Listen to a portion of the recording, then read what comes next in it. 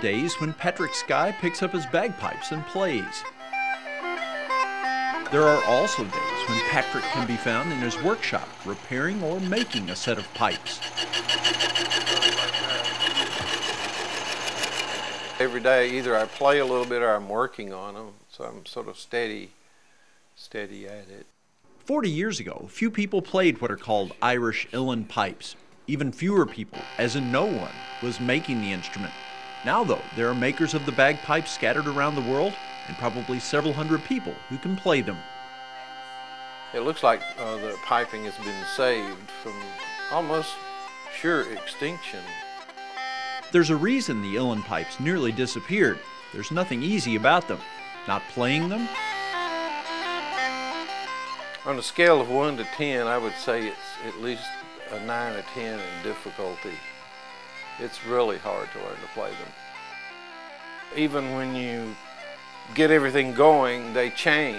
You have to be able to, if you're playing for people, you have to be able to adjust them and to keep them in tune. Nor is it easy to make them.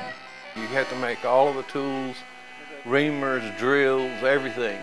I knew it was nuts, and the fact that it was so hard and nuts just made, I just dug in my heels, and it really appealed to me. I think if that had been easy, I don't know whether I would have bothered with them. Patrick makes full sets, and he fixes sets that are in disrepair. Mostly, though, he builds practice sets. That consists of the bellows, the bag, and the chanter, but you don't make all of it. You don't really need all this. And the practice set plays exactly, it's the exact same thing as these, except it doesn't have the drones and the other parts. Patrick has plenty of experience putting Uilleann pipes together. Remember when I said the instrument was almost lost forever? It was Patrick Skye who saved it from going the way of the dinosaurs. I started making them back in about 1973 or 74, and at that time there was virtually no one making them. They were almost extinct. I guess what I started sort of rejuvenated the pipe making thing, and now there's almost as many pipe makers as there are pipers. One of the key skills that Patrick learned is fashioning the reeds that are necessary for the bagpipes.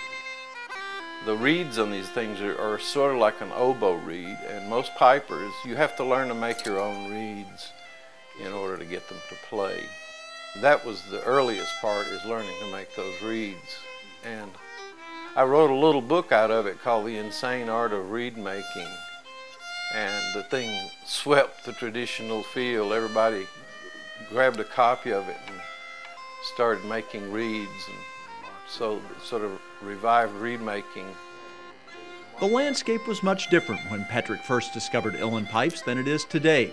He tried to find a set for himself, but it was a difficult quest. I went around to all these Irish bars, and I'd go in and in a real loud voice I'd say, "Does anybody know where I can get a set of Uilleann pipes?" And finally this guy goes, "Oh yeah, I know where there's a set." The owner of the Irish Pavilion was planning to put the pipes on display. And she loved Irish music, and she said she felt guilty that she wanted them to be played.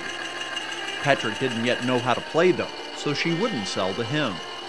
So I went out and withdrew $300 from the bank and gave them to my friend Liam, and he went in and sat down and played the pipes. She sold them to him right away, and so I picked them up for $250. Once he owned the pipes, Patrick committed himself to mastering the instrument. He did pretty well. There was a period there when I used to tell people I was the best piper in all of New England, which is true because I was the only piper. Patrick couldn't make such a claim today. He plays just fine, but many others have picked up the pipes now.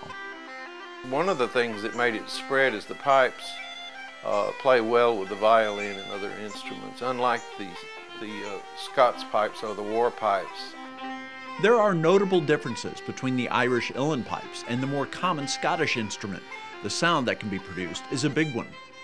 The Scots pipes will only play 1 octave plus 1 note, which makes it very, very limited in the kinds of tunes you could play, where the Uilleann pipes play a full 2 octaves. The volume of the Uilleann pipes is similar to that of violins. Pretty convenient, since Patrick's wife Kathy plays the violin.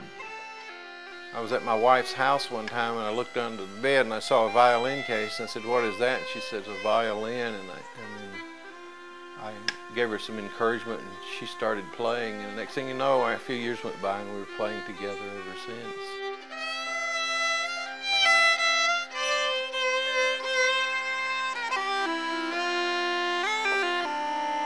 They say it sounds like a hive of bees. It's just a nice humming, buzzy sound. It's a unique sound when we play together.